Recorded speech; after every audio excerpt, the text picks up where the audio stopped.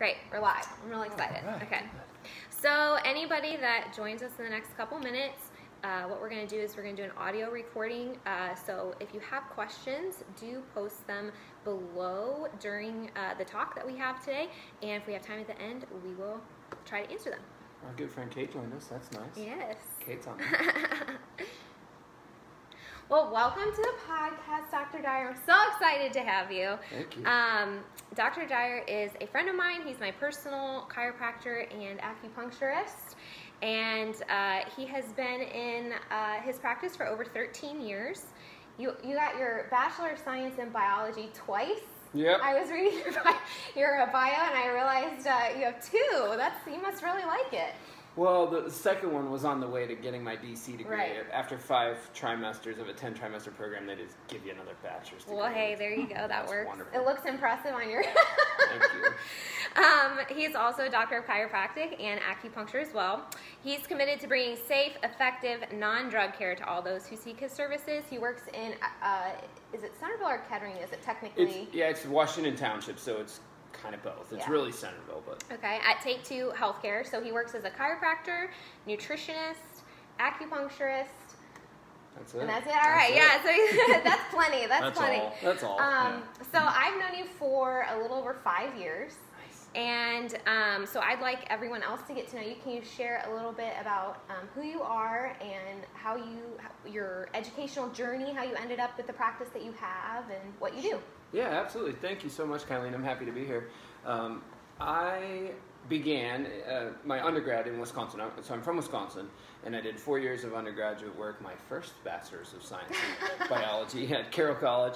While I was playing soccer for 4 years, that was a blast. Then I moved on to National University, which is in Lombard, Illinois, just out west of Chicago. And that's where I did my 4 years of chiropractic school training. And then as I was kind of getting towards the latter half of that, I was meeting some other doctors in the community that were encouraging me to broaden my, I guess, educational background, but broaden my toolbox so that I could help more people. And in doing that and in learning about that, that's when I started to study acupuncture. Okay. And so that... Well, tell me about the first experience you had with a traditional Chinese medicine practitioner. Oh, for me? For me. Yeah, that was great. So that was actually towards the end of chiropractic college. I had actually torn a rib muscle dancing at our graduation. So there was some wild dancing. Yeah, you have some moves. But I had a rib muscle injury, and I thought I was having a heart attack.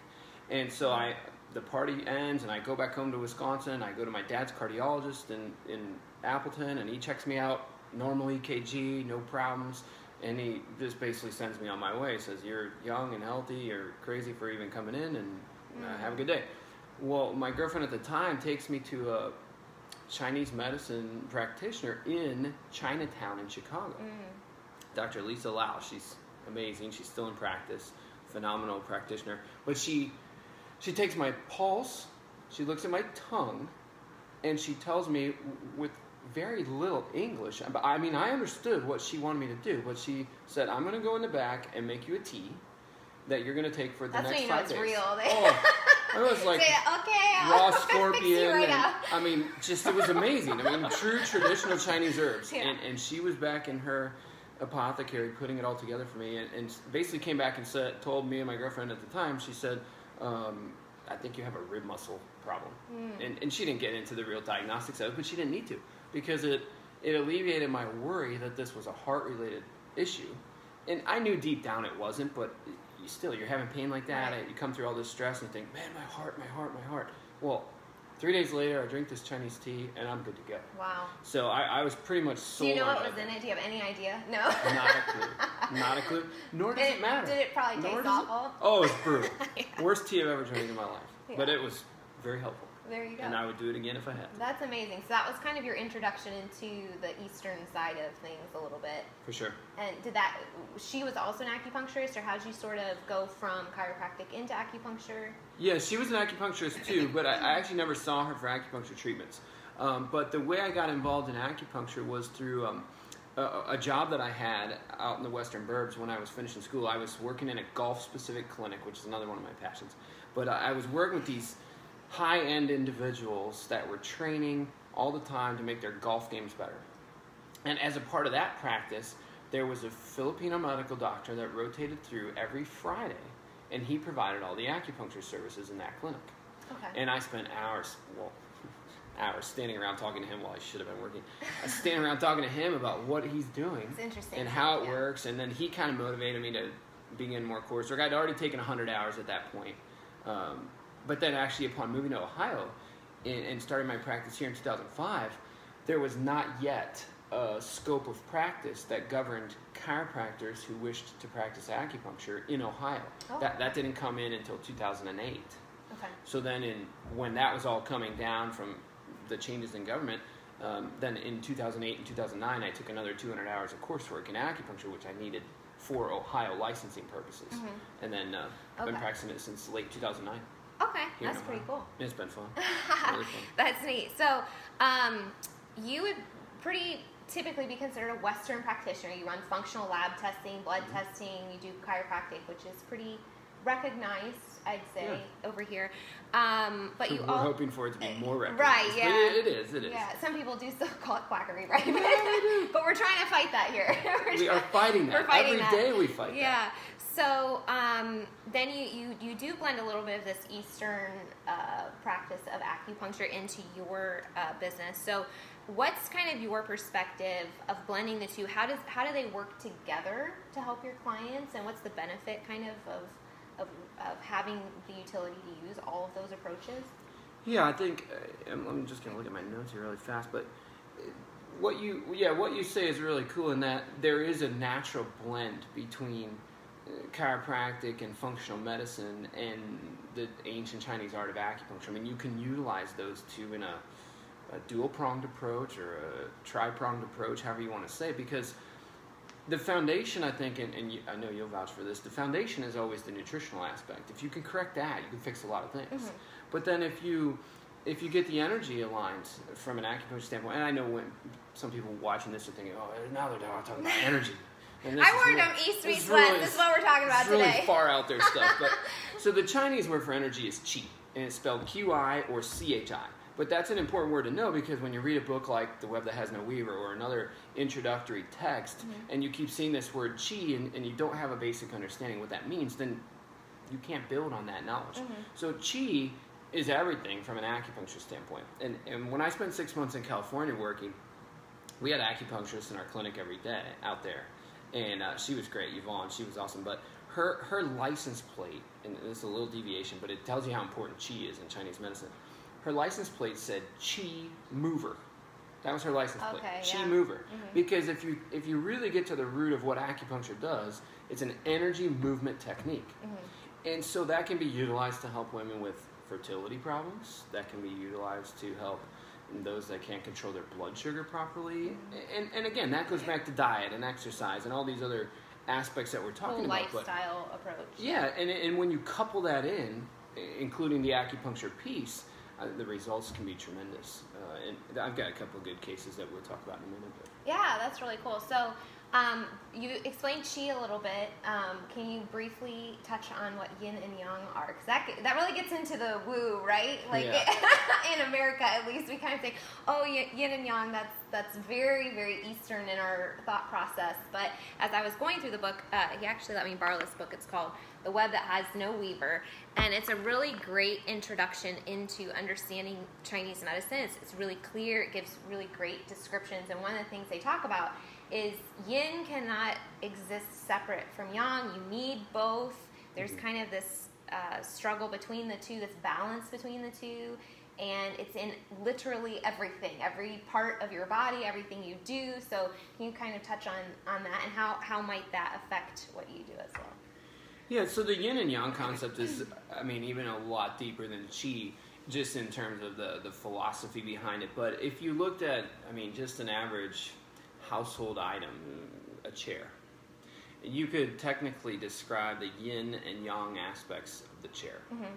Now, to transfer that over to the body, it gets complicated. A little more challenging. Really quickly. But yeah, so yin and yang, there are yin organs, just like there are yin meridians, and there are yang organs, just like there are yang meridians. And yin is usually more soft, and yang is harder. Yes, the yin is the internal, the deep, full aspects, like the liver. The liver is a yin organ filled with energy. It's this storehouse for blood, and it's this movement of substances throughout the body. And the yang are the hollow organs, so the large and small intestine. And there are other examples, but there's ways to treat in acupuncture that really focus specifically on utilizing those yin organs and yin meridians. And there's a very distinct separation between the meridians and the organs, even though the meridians are named after the organs. And the meridians are these pathways that run along your body. Good point, yes. They are.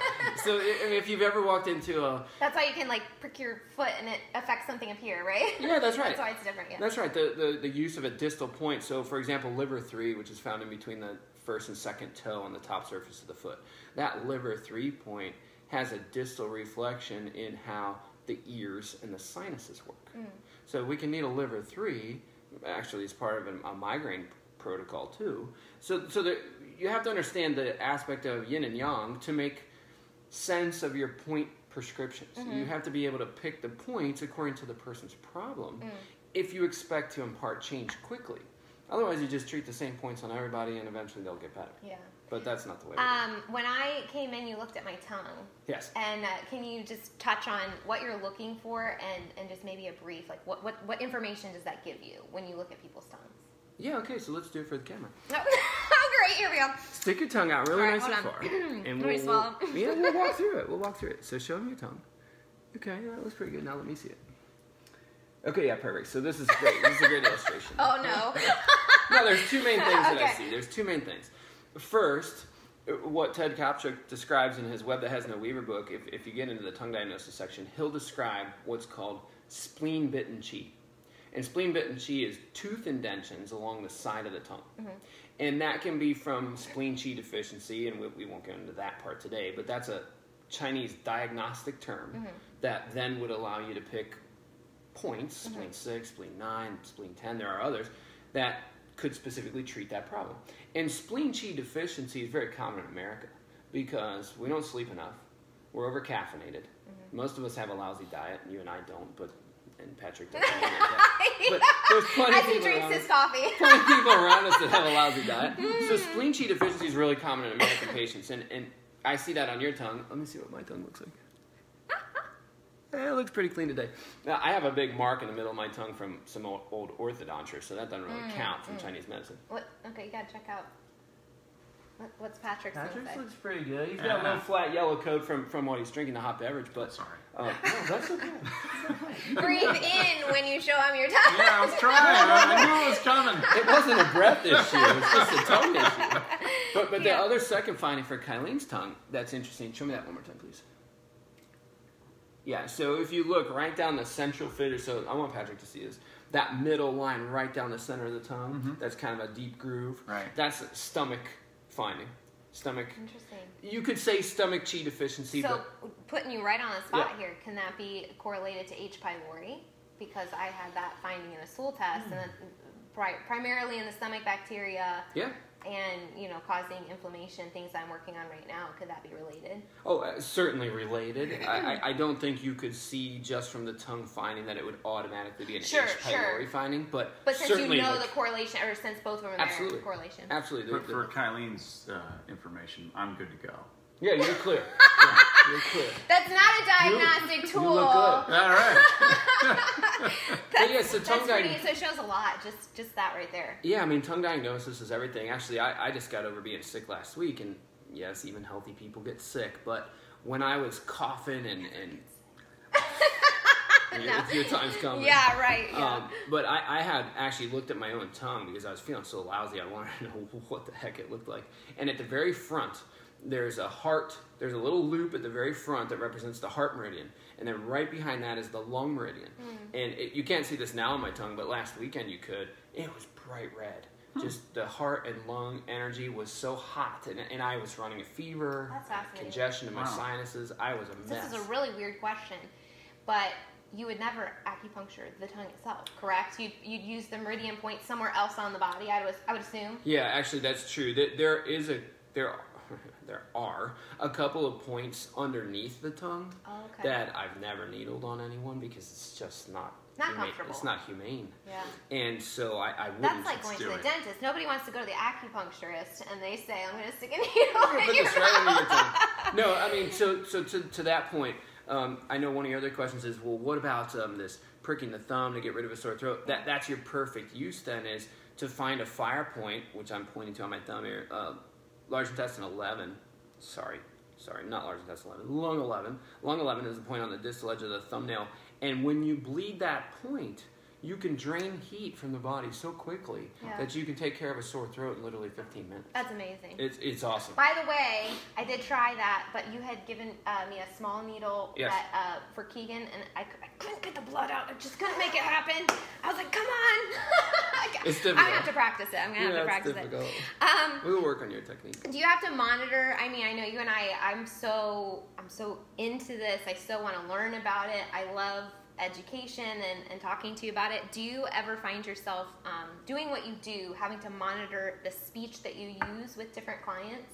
So maybe not using chi and yin and yang, and but keeping it very quote unquote American. As you say, I'm going to use this point here and this point here, but kind of keeping the eastern side out of it a little bit. Yeah, because most people don't really have a conceptual understanding of what we're doing anyway. Mm-hmm. And they're already coming in, maybe many of them skeptical on whether or not it's going to work for them. Some people tell me the first time they sit down, I don't believe you can help me. And you say, okay, why'd you come in today? Why are you here? You're their last resort, right? Well, yeah, that's a lot of it, but that's kind of fun too. Yeah, because I already know that they've already had everything else checked and nothing's going to kill them. So now I just have to make them better. Nothing's going to kill them. Which is nice. But, I mean, even, for example, there was a lady last week. She came in, and she's had a 10-year history of chronic hip joint dysfunction, we'll call it, because I asked her 3 times to bring me her x-rays, and she never did.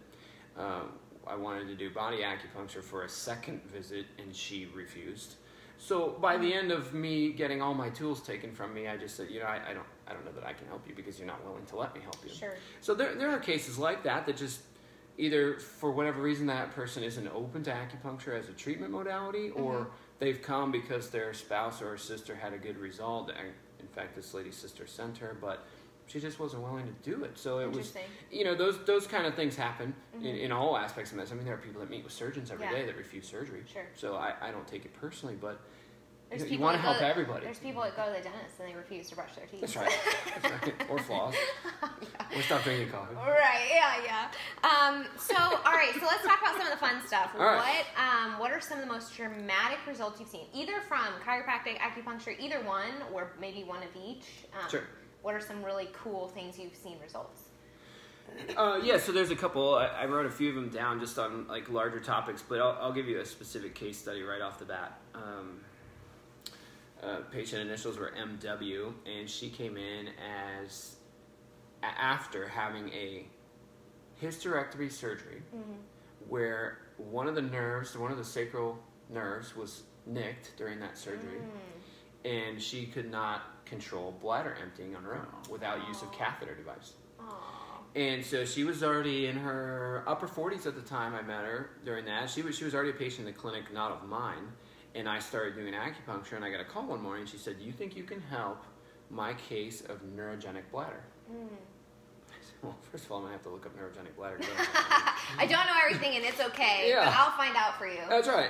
And I said, okay, well, let me look. I mean, I don't know, because I was brand new into acupuncture, and 2, I'd really not ever treated neurogenic bladder before, but we got an awesome result for this lady. We treated her probably between 10 and 12 times, which is kind of a lot, but 10 and 12 is a range for what the Chinese literature talks about being a chronic. If you're going to treat a chronic condition with acupuncture, you need 10 to 12 visits to accomplish that goal. Okay. And so I went into it right up front with her saying, I don't know if I can help you, but if you can give me 10 to 12 visits, we're going to see. And it was amazing because she hadn't really made any slow, successive moves towards the better until we got to like treatment 8, treatment 9, she started kind of coming around. And after 12 treatments, she was only having to use the catheter device half hours at the time. Wow. Which was really amazing. And it wasn't me that did it. I mean, I put the points in her, but it was the power of what the Chinese philosophy says on if you pick the right points and you needle them properly, and in this case, this may be gross for some Facebook listeners, but we're using 4.5-inch needles. Yeah.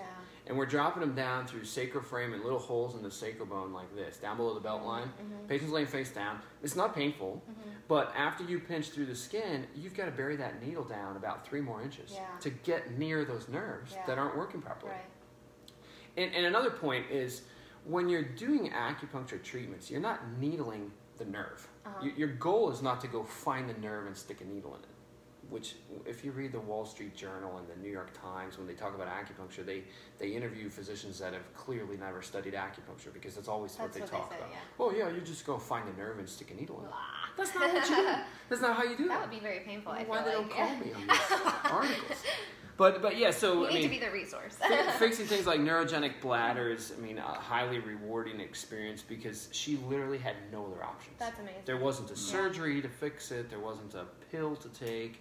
And actually, in that span of time, she was really doing great for a number of years. And some of that has kind of backslid over the years. And now she has an implanted device that's a bladder stimulator device. So she's relying on some other medical technologies at the moment to kind of keep her in good shape. And she's doing okay. But she actually, I saw her this last week, and she's got a problem with one of the leads, one of the battery connection leads from her stimulating device. And so it's not working properly. So now she's talking about having to go back in for like a $25,000 procedure to get this thing connected again. So and you're like, come back and see me, come back and see me. yeah, she wasn't overly thrilled about that, but that wasn't my fault. Imagine. But things like anxiety, depression, I treated OCD a number of times. And when you say treated OCD, there's a lot of times some really harsh medications that these patients are also on at the same time. But actually, the lady I was working with last fall, 35 years old, able to get off all of her OCD meds, not by my account, but with her, working with her other doctors that had prescribed the meds. And she was off that for about 6-8 weeks, and then she knew things weren't totally as good as she wanted them to be. So she's back on one medication now, but not as harsh of a med as she had been on before. And the reason they had to take her off was her liver was so inflamed. Wow. She wasn't able to break down the medications anymore. So it's really, I mean, it's rewarding, it's fun, panic attacks, migraines. I mean, the list is pretty lengthy, but a lot of musculoskeletal complaints too. I mean, because the practice of chiropractic lends itself to that, of course. Neck pain, back pain. What about if you have, if you don't have a lot of conditions? You know, what would be, you know, high stress job? Sure. Things like that. I mean, how kind of a can it help maintenance, kind of normal? like a maintenance for, you know, you're using acupuncture for maintenance of life. Sure. Yeah, that's a great. Of life, maintenance of life. I like that term. That's a good term. That's why I'm here. That's a good term. Can you All right, I'm out. grow the telomeres? Is that what you're talking about? How can we extend the telomeres? I think that really does lend itself well to acupuncture too, and really just like maintenance chiropractic adjustments. Even when you don't feel badly, some people come in and get adjusted once a month just because they want to feel better, or they want. I will say, once you have gotten it done, you then know what normal feels like, and it's much easier to say, oh, my back is out of whack, or I need my elbow adjusted, or whatever it is. And so once you go, you kind of figure that out. For sure. And then maintenance is like, okay, well, I got to get this done because now it's not right. Well, and to Patrick's point too, I mean, you could absolutely use acupuncture as a stress reduction tool, as not just a way to treat earaches and headaches and other maladies, but just to balance energy flow in your life. I mean, I liken it a little bit to the practice of yoga or any kind of meditation, things like that. Middle Eastern art of just getting your energy grounded and being there for what your family rolls on. You briefly mentioned this before, but just to kind of bring it out for people who maybe are nervous about it, does acupuncture hurt? Well, I mean, that's always a great question because it doesn't really hurt, but there are specific points that will be more tender than others. And really some of that's based on how good or how lousy the energy flow is in that individual at that point in time. So if you're feeling a little bit tight in that particular area, it probably needs more work. That's right. Yeah, absolutely. Or if you've got a headache going and we're needling large intestine 4, which is a headache point, among other things, and then liver 3 on top of the foot. Those points are likely going to be tender because you have a headache right then, and those are the points for headache. Just like in chiropractic, if you're going to adjust someone's neck because they've got a neck injury, the neck's going to be a little sore. During a massage, they find points that are knots. That's right. Things like that. Yeah, absolutely. Yeah, and I will say, because I wanted to research what he does, I wanted to experience it, I wanted to work on a few things myself, so I got 3 acupuncture, or maybe 4 sessions done. I think so. And it was different every time. It wasn't, I wouldn't say painful. There were a couple spots that would be more tender, but even in those cases, it would eliminate within a few minutes, and everything would relax. So I don't find it. I mean, I'm kind of terrified of needles, and he made it work. You did good. He made it work. I think sometimes people think vaccinations, IVs. You're not talking. The needles are not even close. No, they're so small. They're so small. Yeah, to that point, that's a really good point. In that when you're going to get a blood test done or a blood draw, that needle has a hollow component to it, so it can withdraw fluid from the body. But an acupuncture needle is solid. And when you poke that needle into the body perceives it as an external stimulus and actually tries to get out of the way of it. So even some of the structures can move to a degree. They can kind of slide out of the way as that's coming in. Yeah. And so, and the average thickness of an acupuncture needle is about 5 to 10 human hairs taped together. So we're talking about really super thin. They come in all different lengths. They do actually come in different gauges too, so you can get thicker or thinner needles. So if we're doing a lot of work on the face, like yesterday, I was working on a guy that has Bell's palsy, and working on his face, we have to use smaller, or we don't have to, but it's gentler, more comfortable for the patient to use a needle that's thinner. Because you even can do some eye points, right? Not in the eye, but around the eye to relieve pressure for different things. Yeah, absolutely. I mean, some of the points in the eye are right here in the inner canthus. So they go in next to the eye, but not into the white of the eye or anything like that, but the skin near it. So that's... Do you have anybody that's brave enough? I needed that point yesterday. Oh! Yeah, I needed that point yesterday. I will say, as much as I believe in this, that would freak me out a little bit. It's actually no different than any other point. Yeah. It's just, you just get nervous about it is yeah. because you're like, oh, he's going to be right by my eye. Right. Actually, just a really quick aside, I was talking to a lady at Dorothy Lane Market the other day when I was checking out, and... She looked up at me and she said, "Are you a photographer?" And I said, "No, I'm a doctor." And she said, "Oh, okay, great. Well, it's nice to have you as a doctor." She said, "What kind of doctor are you?" And I said, "Well, I'm a clinical nutritionist. I'm an acupuncturist. I'm a chiropractor." She said, "Oh, acupuncture." And so then she honed in on acupuncture. She asked me a couple questions, but she said, "I've always been very scared of acupuncture." Sure. And I said, I think that's common. Oh, yeah, you bet. And I asked her, I said, "Well, what about it scares you?" And she said, "Well, the needles." And I thought, okay, well, obviously, but then what else? And she didn't really say anything else, but she told me a little background of her condition. She's had some pretty serious immune system issues, but when I told her about the needles and how they went in and different blah, blah, blah, little quick thing you say when you're checking out of the grocery store, I think it calmed her fears a little bit, but I'm anxious to see if she ever calls me. So. Yeah, that'd be good. At the grocery store, picking up clients. Well, you never know. So you briefly touched on this earlier when you talked about eliminating a sore throat through a little pinprick on your thumb. What are maybe some other treatments that might be surprising to people? Yeah, kind of in that same vein, there's a bunch of different points that you can bleed intentionally in the body to...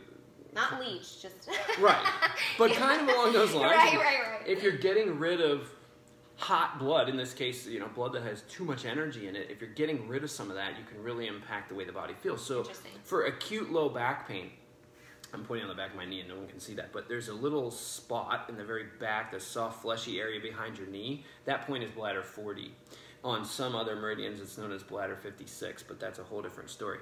The point is bladder 40. And when you needle it for acute low back pain and you actually get blood from that point, you have to find the vein that's engorged, and then you have to needle it, and you have to get blood out of it, just like you do on the thumb, to have the impact. You can take somebody's 8 out of 10 back pain and drop it down to 1 or 2 in an instant. And you're really just talking about a few drops. Oh yeah. It doesn't have to be a gushing flow of blood. It has to be a couple drops that you wipe away with. That's so interesting. So on that particular, you treated me for back pain. Would that have been an effective? Yeah, I mean, yes. Your case was a little more complex than that because of some of the soft tissue involvement. Right. Could it have been helpful to relieve pain that day? Yes. Okay. Would it have fixed the anatomy if that was the problem? No. No, so it wasn't a root cause. And just Correct. to clarify, you were seeing in Bennett for chiropractic adjustments. You hadn't gone in for the acupuncture. Right. Correct. Right. Yes. And the other, on that same point, there's a protocol that I use a lot called battlefield acupuncture. Okay. And we didn't use this on you because you didn't really have acute pain. This is what the protocol treats, but it's called battlefield acupuncture, and it was actually developed by an Air Force flight surgeon, which is super, super cool. His name is Professor Richard Niemsau, and he's written a bunch of articles about this protocol, but they were using it on guys injured on the battlefield, that they didn't have access to some of these higher narcotic type drugs out in the field. And so they were literally needling these 5 specific points in the ear. Oh, wow. And then 1 corresponding point on the other side. Wow. So that 6 points, and they come out of these little tiny, like white plastic, we call them inserters. But the point is, or the needle is almost like those little flat nose rings that you see women wearing. Uh-huh. That's what the point looks like. Okay. And so you insert those in the ear, and then the patient can go about their day. I think my mom had that done. She may have, yes. I think because she was traveling and she was like, I think it was Dr. Marchek, put all these in her ear to fly. That's right. Because she had some back stuff going on. Yep, that's That's absolutely so right. interesting. And that's another. I'll tell her it's the battlefield. What is it? Battlefield protocol. and actually, I use that. She felt like she was in the Do you wear a battlefield. helmet? Paint your face? I should. You do it? I Yeah. should. But we had a new office manager at our clinic that was bending down to put some files away and just kind of messed up a rib. And I know you know what that feels like, but she was hurting so much that she couldn't even really, I mean, this is weird as it sounds, she couldn't even talk on the phone and sit in her chair without just this crazy amount of pain. And so she had already gotten adjusted a few times by Dr. Marchek, and then I adjusted her, and then I ran into her one day before lunch. I said, well, how are you feeling? And she said, oh, I'm still hurting a lot. I said, all right, come on in here. So I put the battlefield protocol in her ears, and 20 minutes later, she was good to go. Wow. It was There amazing. you go. Get some Yes. needles in your ear and avoid some NSAIDs there. That's right. And save your stomach. Save Think your of stomach what we lining. could do for the stomach and livers of Oh Montgomery my, County. it's Oh, so wow. true. Speaking of, that's actually a great segue. So a lot of the clients that I work with, my focus is primarily gut health, anti-inflammatory processes, hormones, things like that. So how can chiropractic adjustments and acupuncture help those 2 specific areas? Because one of the reasons I got the acupuncture is I work with a lot of women that struggle in these areas, and I was like, well, I want to see what I'm going to recommend for them. I want to try it first. I don't want to be like, hey, go do something I've never done. But I even found it very, very helpful. So how can those 2 modalities help?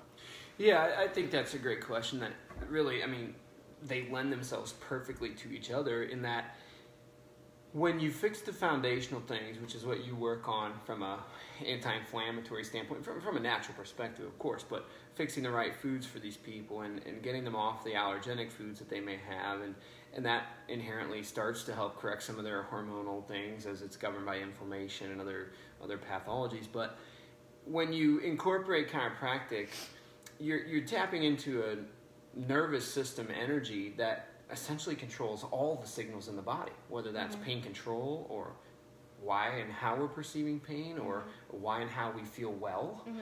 Then chiropractic manipulation to the spine can essentially set someone up for, like you said before, when you know how good you feel, you want to feel that way all the time. Yeah.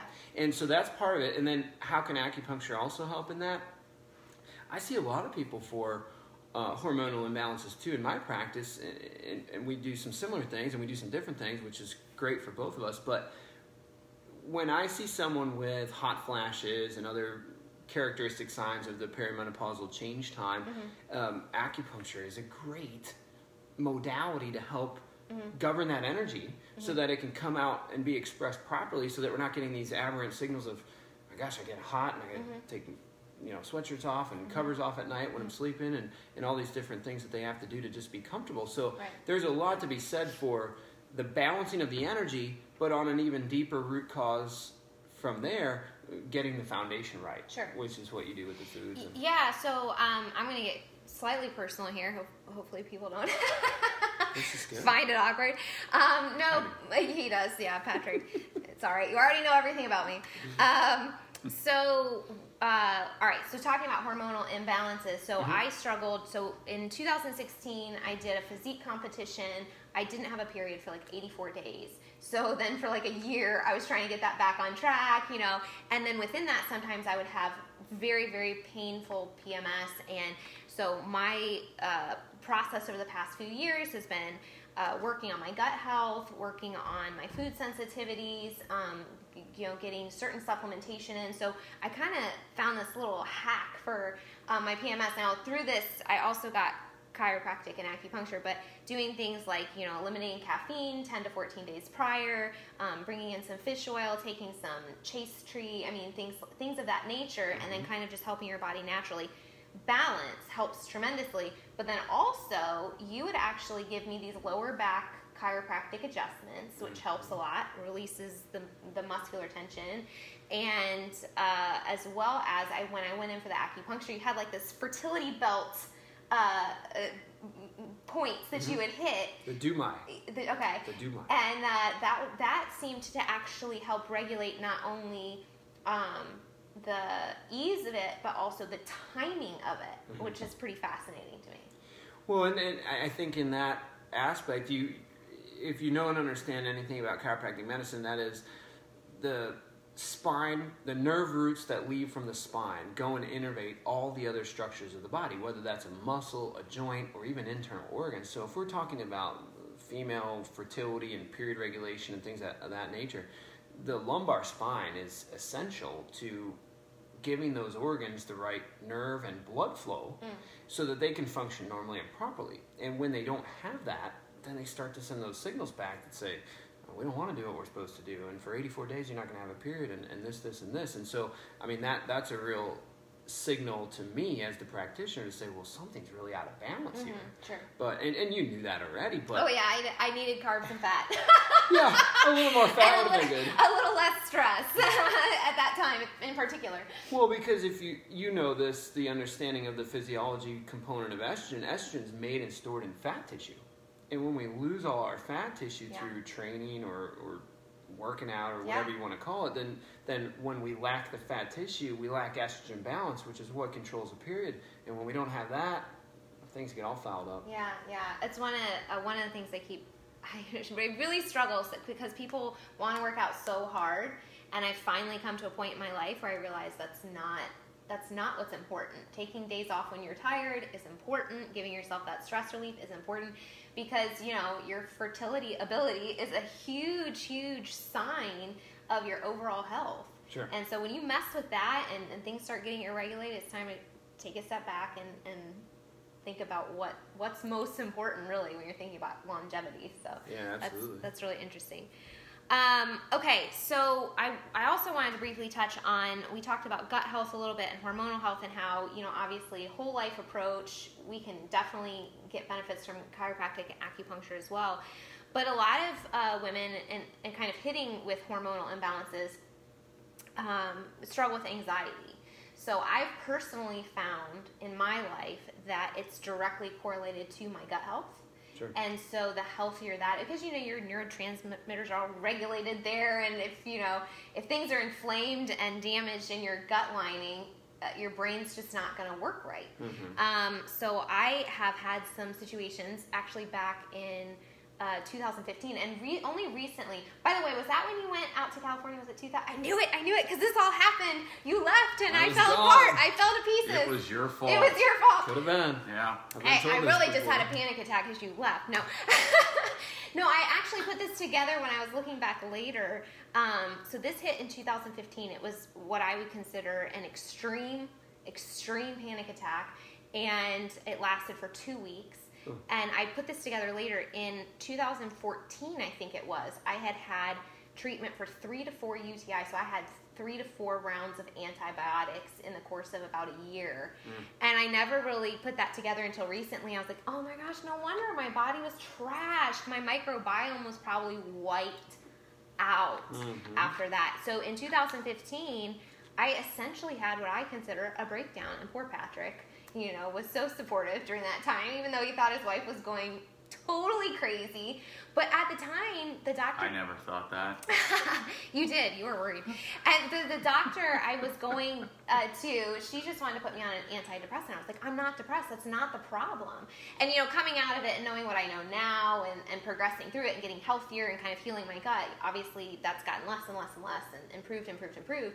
But you also mentioned working with people with OCD and anxiety. So how can those modalities kind of target that?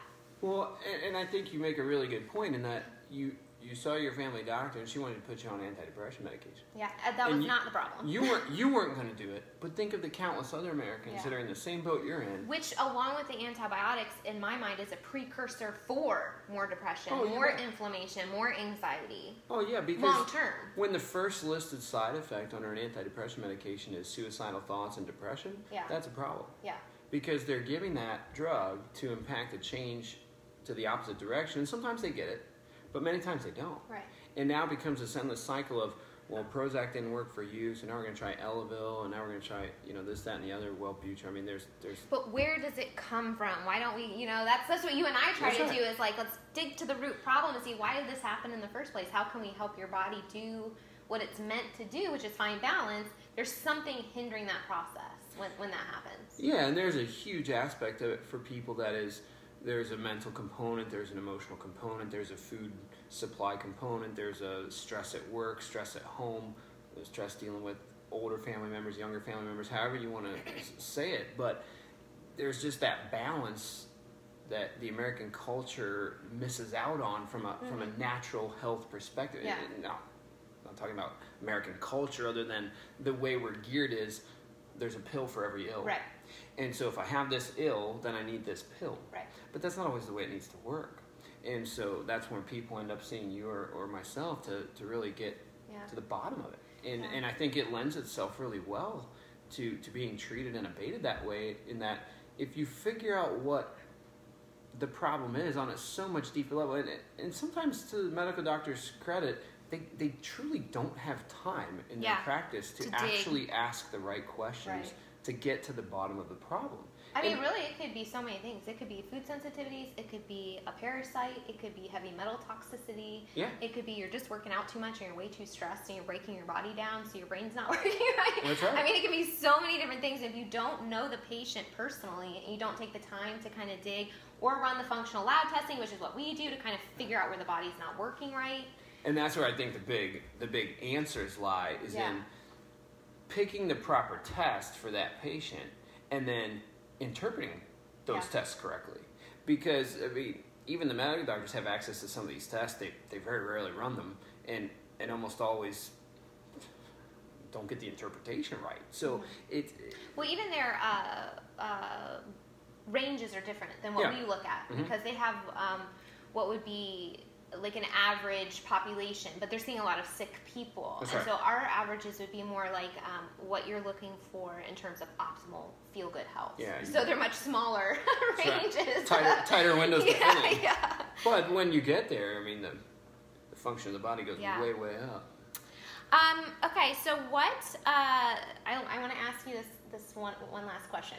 So what would you recommend to people that they do, like maybe one key thing that they can do to stop dieting and live their life? This, it can be mental, emotional, food, get some testing done, kind of what's one thing that you really think is key for people? Well, I think really getting food in its most natural state. I mean, if we had to boil this down to one bullet point and say this is it, then food in its most natural state, I think takes the cake on all of it. No pun intended. But the other aspect of that, I think, like you said, is get tested at least once a year by somebody who's qualified and can give you the right interpretation, and then actually can give you a treatment plan that can be successful. Yeah. And you won't know maybe necessarily going right into it if the treatment plan will be successful, but if you haven't seen any change for the positive in the first couple of months, then either you're not doing it right or they didn't tell you to do the right thing. Yeah. And that's what I think. I would totally agree with that. I would also say I think we are lucky in the aspect that the people that come to us are willing to invest in their health because they've probably tried 10 other things first. So they're not usually coming to us for lab testing when they haven't already, not found answers elsewhere. They're kind of frustrated. So I don't want to say I'm glad the clients that come to us are frustrated, but we're lucky in that it's a new option for them that can hopefully help them. Yeah, they've already entered into a new space in their head to say, I'll try anything. This traditional approach is not what's going to solve my issue. Right. And so by branching out and going a different direction, sometimes the results are really, really and good. I mean, what doctor gets to tell them, this is one of my steps in that I work with people, what doctor gets to tell them, hey, stress relief is part of your protocol? It's pretty cool, you know? Go skiing, go for a run. Take a vacation if you need to. That's right. So where can people find you? I know you have your own radio station and you work out of Take Two Healthcare, so give people your information. Yeah, absolutely. So I'm located in a clinic called Take Two Healthcare. We're on Far Hills Avenue in between Whip and Ron Roads in the Royal Swiss Village. Kind of ironically, we're right behind a Taco Bell. Lots of people know. But also right next to a Dorothy Lane Market. So it's balanced, right? Yeah, so if you know where the Dorothy Lane Market is in Washington Square, we're one complex up from there on the same side of the road. And we've been there. I've been practicing with Dr. Mergel for 14 years. Wow. And he's been there for, I think, 34, 35 and he's now. the initial, he started the practice right now. Yep, he founded the clinic. He's been practicing chiropractic since I was about 3 or 4 years old. So I'm honored and humbled that he chose to have me join his practice when I did right out of school. And that's pretty cool. Now I've added a couple of other credentials to my background, and we just keep running with it. But you can find us on the web, too, at take2healthcare.com. You can listen to us on Saturday mornings on WHIO. And it's the number 2. Yes. The number 2. Yep. Take, TAKE, the number 2, and then healthcare.com. That's our website. On WHIO is the radio station that we're on Saturday mornings from 11 to noon. And we put out a monthly newsletter on our website, and we do some community lectures here and there for different churches and groups that want to have us come out and talk about what we do. So that's how you can find me. And then he occasionally does podcasts too. And you can follow me. You can follow me online. I have an Instagram account, Dr. Andrew Dyer. I have a Twitter account. I have Facebook, and Take Two Healthcare has a great Facebook page as well. Awesome. Thank you, Kylie. Yep. And if so, people aren't from here, but they're looking to get some chiropractic treatment or acupuncture, what are maybe some things that they should look for or search for when they're trying to find a quality? My personal recommendation, just to throw this out there, and this would be with any practitioner, medical, functional, chiropractic, whoever, will be to find somebody that you're comfortable with, that will listen to you. So you never feel like you're being told what to do, but it's a conversation. That would be my personal recommendation. But what are some things in terms of looking for someone who's really accredited, knows what they're doing? Yeah, so I wrote a few bullet points on this, and I just said, I think their website should make you want to call and ask more. I know in this day and age, if you don't have a web presence, why don't you? Is my question. But you need to have a web presence. If you're trying to grow an organic business, you have to have a web presence. So if you don't have one, get one. But it really comes down to getting on their schedule and getting results. But do they have case studies on their website that are more than just testimonials? Because I can call Kylene and Patrick and have them put together a really wonderful testimonial, but they may have never actually come to see me. Sure. And so there needs to be some documentation of, here's where they started off, here's what their tests looked like when they came in, and now here's where they are 6 months later after following my program. Something like that. And chiropractic and acupuncture doesn't always lend itself to that because it's not as clear-cut as functional medicine.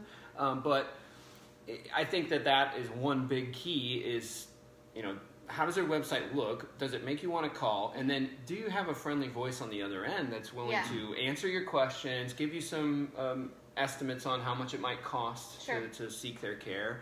And then, board certification is a big plus, but it's not always required in each state in order to practice acupuncture or nutrition. So I have a DABCA, which is Diplomate from the American Board of Chiropractic Acupuncturists. And that's essentially my chiropractic acupuncture board certification. It's not required in the state of Ohio that I have that in order to work with patients, but you do have to pass the national board exam for acupuncture in order to practice. And then if you get this diplomate credential, that just shows that you put in more time, took another examination, went in front of a peer-reviewed group, and were basically approved to practice that way. You do have quite a few letters after your name. It's starting to get pretty good. It's just starting to get good. Starting to get good. I got another couple to work on. Well, I don't know. I feel the same. I'm like, what's the next certification I can get? What's the next learning that I can? I want to keep learning because every client's going to be different, and you want to know enough that you can, if you can't personally help them, you can point them in the right direction, but you have enough skills to hopefully help, everybody that comes to you in one way or another, and that's exciting, it's fun. And I think that comes back too to when you're looking for somebody, aside from Kylene and I that do this kind of work, you don't always have to find an elder statesman doctor or functional practitioner, if that's a female or male. The sex category is out of it, but you don't always have to look for someone that's been around and done it for 30 years. Mm-hmm. Because as my friend Dr. Gary Easted always told me when I was first into practice, and I would walk into a room with patients and they would say, "My God, are you old enough to practice?" Oh, well, thank you very much. It's like a 20-year-old pastor. You're like, oh. And he always said, when people called his office when he was young, and they answered the phone, he would say, "Well, do you want an old doctor or do you want a good one?" Yeah. And not to say the old doctors aren't good, because many of them are very, very good. Sure. But just because you're young and don't have a ton of clinical experience doesn't mean you're not a good doctor. Right. Maybe you're up on the newest stuff. That's right. Absolutely. Maybe you have all the energy to keep learning, and you're getting more letters after your name. You're getting more certifications. That was my whole point. Is that if you continue to pursue advanced certifications, you can be.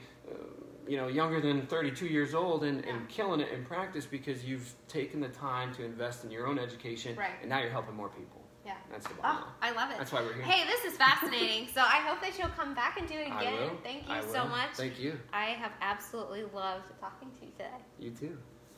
Woo-hoo. All right. I know. This is so great. Let's see. I don't think anybody, I was trying to check occasionally. I don't think anybody has any questions, but let's just pop on and take a look. Yes. Are you doing the radio station this morning? No, Dr. Yaley's covering it today, okay. which is really good. That's pretty cool. Because I get to go shop for golf clubs. Oh, all right. We do. You get a shop for golf clubs. All right. We do actually have one question here. Oh, good. Yeah. Can acupuncture help dry eye syndrome? Yeah, great question. We're still on the table? Yes. Okay, yes. good. Yeah, so really good question. I'll give you the long and the short answer. Yes, it can, but you'll need more than just acupuncture. So you'll need to work with someone like Kylene or someone like myself that can actually set up the foundational nutritional approach for you too, because dry eye syndrome can be caused from different surgical procedures. It can be as a result of a couple of other health concerns. So it may not really be dry eye that's the actual problem, although that's how it feels to you. It's really the body's signal that there's something else not working properly and now your eyes aren't getting lubricated the way they should. So yes, I've helped dry eye syndrome with acupuncture, but I think it lends itself even better to a functional nutrition approach and then acupuncture sprinkled in on top of that. Sure. That's how I feel about it. That actually leads to two more questions for me, if you don't mind. Yeah, okay. Of course. All right. So my dad has glaucoma. And, I'm obviously very much let's try to approach it from a nutrition perspective as much as we can, do as much as we can naturally to relieve inflammation, relieve pressure. What, if anything, can be done from your perspective? For glaucoma. For glaucoma. Glaucoma is whether it be supplementation. I mean, I know you're in that world as well, and you do the nutrition side, so. Glaucoma is a really tough one because depending upon how high the pressures are when the patient comes in, they're going to need some kind of medical treatment, maybe. Sure. Maybe. And there's a lot to be done, even with utilizing acupuncture, utilizing functional medicine, supplementation, diet. There's a lot to be done to support the healthy eye function, balance. But glaucoma is really a pressure issue. And so some of that lends itself to looking at what the blood pressure is in the patient's body. And I have patients with normal blood pressure that have crazy high glaucoma readings and vice versa. But glaucoma is really a challenge in that you really have to know a lot more about the patient and how they got there and what they're willing to do to get better. But we can have a long conversation about that later. I think to be safe, because this is going out there for all to digest, I think glaucoma really needs to be dual managed. Sure. I mean, that's one of the multi-pronged approach is helpful for co-management for sure, because even I have a nice, she's nice. But she's a very tiny little lady. She's in her upper 60s. She probably weighs 97 pounds, and she's like 5'2", 5'3", so she's a very, very little person. And you wouldn't think, oh, this is going to be a high blood pressure patient. Yeah. And she's not. But she's got glaucoma like crazy. Sure. And she is vehemently opposed to taking any medication of any kind. Oh. Except normally she... you take the eye drops for that. That's right. Which, yeah. And she will do that. Yeah, okay. Because I told her, if you don't do it, you're going to go blind. Right. And so she doesn't want that. Yeah. And so it's, you know, of all the conditions out there that I feel really confident in treating, glaucoma is not high on my list, unfortunately. Yeah, but there's still a lot to be done. There is so much. There are times I feel like where you do need. There are certain clients with certain issues that do need the medical and the natural, and I think sometimes it's the benefit of doing both. Most of the time, I think we can help people prevent getting there. You know, that's really the goal, is to prevent them to need to get to that point. One other question, because I've had this done as well, so I'm pulling from my own experience. This is great. I know. We talked a little bit about gut health and stuff. So when people have, you know, digestive issues, sometimes they have pain here. They think it's acid reflux, GERD, whatever. A lot of times it's actually because they don't have enough acid. Occasionally it's because they have too much. You know, talking about what I talk about with the stool testing, maybe they have H. pylori and they're getting some ulcers, stuff like that. Sure. But I've actually come in with some pain there, like, you know, just happened to be on the day or the day before that I was getting acupuncture, and you're like, hey, let me put this little pinprick in, and it's amazing what that little bit can do. Is there anything else, like on the chiropractic side, or anything else that you'd kind of throw out there for people that struggle with that? Because that's kind of a common thing I think that people struggle with. Oh yeah, there's a soft tissue manipulation that I do, and I did it for... Oh, that's right, I've had that done too. It's like you push and you pull. You get in there nice and deep. I can demonstrate on Patrick just briefly, but so you find the xiphoid process at the bottom of the sternum, and you get your middle finger in there nice and deep, and the patient turns their head to the right. And this will be done on a table that's a little bit declined. But basically, my other hand goes over the top of this one, and we traction that tissue down. Okay. And so it's a soft tissue manipulation for a potential hiatal hernia, which, if we get into the nuts and bolts of that just briefly, hiatal hernia is bowel entrapment that happens up above the diaphragm. So something's happened to the diaphragm. There's been an injury, a rip, or a tear, and now that digestive tract has actually come up above the diaphragm. That's the true definition of hiatal hernia. And oftentimes that's not really a surgical case. The surgeons don't want anything to do with that area. It's a difficult area to get into, make the changes happen, and then fix and see really resolve. But I did that manipulation probably 3-4 times yesterday.